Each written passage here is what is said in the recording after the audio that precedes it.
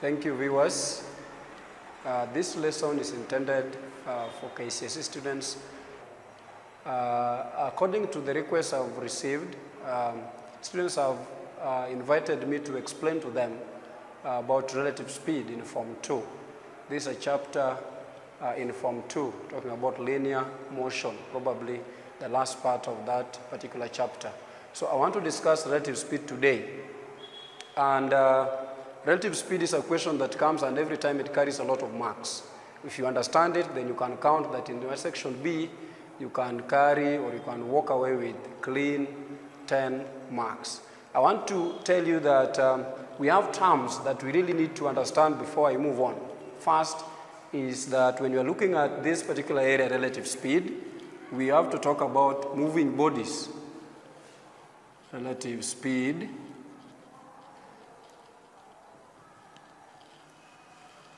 One, we have moving bodies.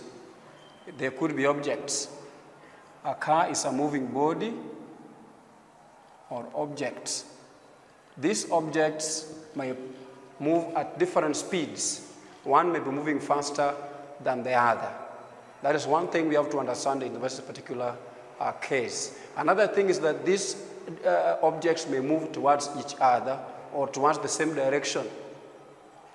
That is another point, and I've said it could move towards opposite directions or towards the same direction. That is one thing that we have to understand. Another thing that we're supposed to understand in this particular area is that if one object is moving, the two objects are moving to opposite each other, there's what we call the distance between them. If I have object A or object B, this is point Q, point P. If object A is moving towards point Q and object B is moving towards point P, there is what we call the distance between them, between the moving bodies. We call that one relative distance. Relative distance is the distance between two moving objects. Relative distance. So the relative distance, the distance between two moving objects. They could be more moving towards the same direction or moving towards opposite directions. That is very important. Then we have relative time. Relative time. Relative time is the time taken by two moving objects or bodies to either meet each other or catch up with one another, because I've said these objects may be moving towards the same direction or they may be moving towards each other. So if they are moving towards each other, they'll take some time before they meet. If they are moving towards the same direction, the one behind will take some time before it can catch up with the one ahead. That one is called relative time. The time taken for them to meet is called relative time. Then we have what we call relative speed. Relative speed. Relative speed is the same as the rate at which the distance between these two objects is diminishing. Because I've said whether they are moving towards each other, the distance is bigger at the start, but it will reduce until they meet. If they are moving towards the same direction, the one behind is moving at a faster speed, it will reduce the speed between them until one time they come together. That's what we call relative speed. So this is the speed at which the moving objects cover the distance between them. So we have relative distance, relative time, relative speed. So we can create a formula. What is relative speed? Relative speed, I'll use it, RS equals to relative distance, RD, over relative time, RT. This is very key, and that's very key. It's the same as the formula of speed is equal to distance over time. But now we are giving it names to be able to understand something here. I want us to move very quickly to start example 1. And view, I'm only going to give 2 examples. One about objects that are moving towards each other, and another example about objects that are moving towards the same direction. And in this particular case here, I want to give an example of 2 towns, town A and town B. Town A is here, and town B is there. It's very important that when you are going to sit for your examination, please make sure you do a sketch before you start. It's very important that you do a sketch before you start, because a sketch will be able to guide you. I have two towns, town A and town B. Then the moving object that I'm going to use here, I will have a bus. All of us know that buses move slower. And then we have a matatu. Matatu, chopper. If you're doing KCSE, you know what choppers are. We know they are very fast. If you have to, I don't know that's how we write chopper, but let me use that word, particular word there. Chopper to mean an helicopter, I don't know. Sorry. Now, if we have this bus is moving towards this direction, and I'll show that arrow. The matatu is moving towards this particular direction. I want to give more information here that the bus here is moving at 80 kilometers per hour. And the matatu here is moving at 120 kilometers per hour. That's very fast. I don't think the government allows that. That's very fast. Now, 80, 120. Then the distance between town A and town B is 500 kilometers. We are giving more information. We have the distance between town A and B. We have the bus and its speed. We have the matatu and its speed. Matatu is coming from town A, coming towards town B, coming towards town A. Bus is coming from town A, going to town B. The last information we have here is the time when the bus is starting the journey earlier. So the bus here is starting at 8 a.m. in the morning. So the bus has started the journey at 8 a.m. in the morning, but the matatu is starting at 8:30 a.m. Now, we understand that one thing we are understanding is that the matatu is starting the journey after the bus has covered a distance.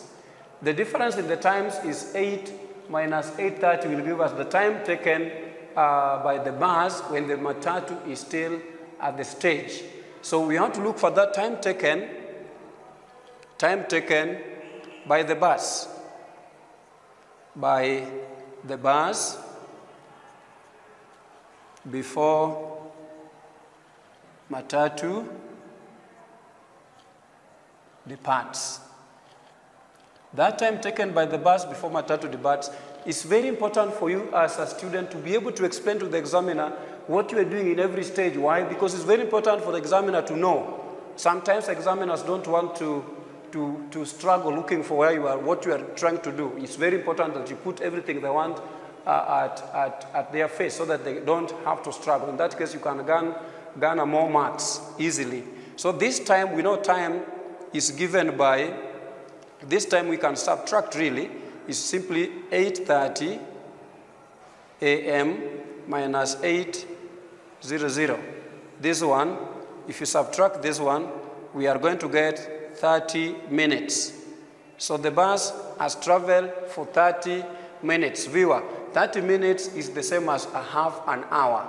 So we can say that the bus has also traveled for a half an hour. So this half an hour, we want to know, this time here, 30 minutes, how far did the bus go before matatu begins the journey? Because matatu is still on the stage there, is waiting until 8:30. And this 8:30, the bus has gone some distance. So we want to know the distance covered. Distance covered in 30 minutes. Covered in 30 minutes. What's the distance covered in this 30 minutes? Or we have said 30 minutes the same as a half an hour. In this 30 minutes, we have to get the distance. And distance, viewer, is the same as speed times time. This is called mathematics, formula, times time. So the distance covered by the matatu is, by the bus before matatu begins the journey is speed times time. Speed of what? Speed of the bus. And speed of the bus is 80 kilometers times per hour times time is half an hour. Half an hour. That one will be 40. That will be 40 kilometers. So in 30 minutes, viewer, by the time the matatu is beginning the journey, I want to indicate that the bus is somewhere here. The bus has covered 40 kilometers. The bus has covered 40 kilometers by the time the matatu is starting. Now, viewer, if the matatu is starting at 8:30 when the bus has covered 40 kilometers, what is the relative distance? The relative distance is the distance between two moving objects. By the time the bus was covering 40 kilometers, matatu was not moving, so therefore 40 kilometers do not make part of the relative distance. The relative distance will therefore be 40 kilometers minus 500 kilometers, which will give us, let's do the math. Don't assume you know by calculating from your head, so I want you to take a calculator, and let's go. Minus 40, that is 460. So the distance here is 460. So this 460 kilometers is our relative distance. This is now our relative distance. We have got one thing. You remember I talked about relative distance by the time we were beginning. Now, we have another thing to look for. We have to look for relative speed. For us to look for relative speed, we need to add the speed of the bus plus the speed of the matatu. And you have to note this point very carefully, that when objects are moving towards each other, for us to be able to calculate the relative speeds, we add the speeds of the moving objects. In this case, we have relative speed will be the speed of the bus, which is 80 kilometers, plus the relative speed or the speed of the matatu, which is 120 kilometers. And that, if you add the two, will give us 200 kilometers per hour. So viewer, if I move forward, I'll be able to now use, if I want relative time, I'll get relative distance over relative speed. And relative speed that we have is 200. Relative distance we already obtained here, which is 460. So I'll say that relative time is equals to relative distance over relative speed. That one is 460 divided by 200. If I calculate that one, what's the time? 460 divided by 200. That is 2.3 hours. 2.3 hours. That's the time. That's the time taken for this particular object, that's the matatu and the bus, to meet each other. Now, that's the time. That's one of the questions we are going to be asked in examination, to be able to calculate the time when the two moving objects meet. That's very common. That question you can't avoid. So in our case here, it is going to be 2 1/3 hours. 2 1/3 hours, we can be able to convert 2 1/3 hours into, without using decimals, and that will be 18 minutes. So I can say that this can be 2 hours and 18 minutes. So it will take 2 hours and 18 minutes to meet. That is one case. Another question you can meet in this particular example is that how far from town A did the matatu meet the bus? How far from town A? How far from town A means from here.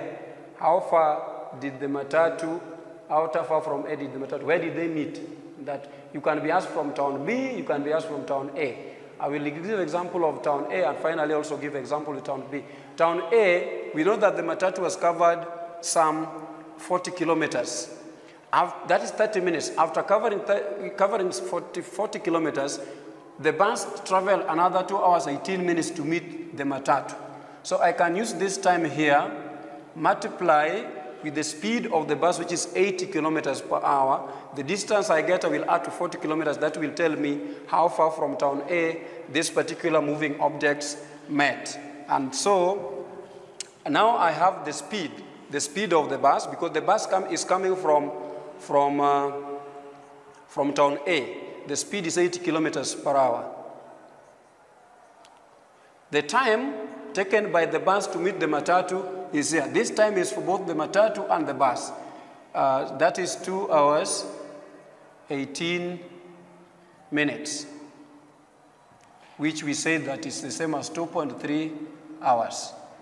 So if I need to know the distance covered from 8:30 in the morning to the time to where they were met, I'll say distance equals to speed times time. And distance, speed is 80. Time taken here is 2.3. If I try to multiply that very quickly, I'll get 2.3 times 80. That is 184 kilometers. So I can say that after 8:30 in the morning, the bus traveled another 184 kilometers to meet the matatu. But remember, this distance is not from town A. It is from the time 8:30 in the morning. So for us to be able to calculate the total distance from town A to where they met, I'll now add 40 kilometers. And these 40 kilometers, we'll now say the total distance from town A will now be 184 kilometers plus 40 kilometers. And if I add that one, I will get 224. That is 224 kilometers from town A. So I can now say that the matatu met the bus for 224 kilometers from town A. Alternatively, viewers, students have different approaches of doing mathematics. We can be able to add the time. We take 2 hours, 18 minutes, 2 hours, 18 minutes, or 2.3 minutes or hours plus the time the bus traveled alone. That will be 30 minutes. That is 0.5 hours. If I add that one, I will get 2.8 hours. This is the distance the bus traveled from town A to the point where they met. So if I have that particular time, I can now therefore say that distance is equals to time times speed, and the time is 2.8 times speed here is 80 kilometers. If we do that math, we should be able to get the answer equivalent to what we had in the first approach, that is 2.8. 80 times 2.8 is 224 kilometers. Viewers, math has no one direct approach. All approaches used correctly will earn you marks in examination. Getting the distance from town B is still easy. Start from town A, move, and then subtract. That's another approach. A second approach could be just calculate the time. The time the matatu travel is 2 hours, 18 minutes, which is the same as 2.3 hours. The speed of the matatu is 120. So that one is very simple. You just take 2.3 times 120. We get 276 kilometers. This is the distance covered by the matatu from town B to the point where they met. You can actually see that the matatu still covered a bigger distance than the bus, despite the bus starting early. Why? Because the bus is moving slowly. So it covers distance very, very slowly. If you want to use this approach of from B to get the answer that I asked initially, you just take this one, subtract 500. So if you take 500 minus the answer we got there is 224. So viewers, mathematics has different approaches, and you can use any approach, and if you do it correctly, you will be able to surely score the marks that you need. Thank you very much, and welcome. Next time we are going to look at objects that move towards the same direction.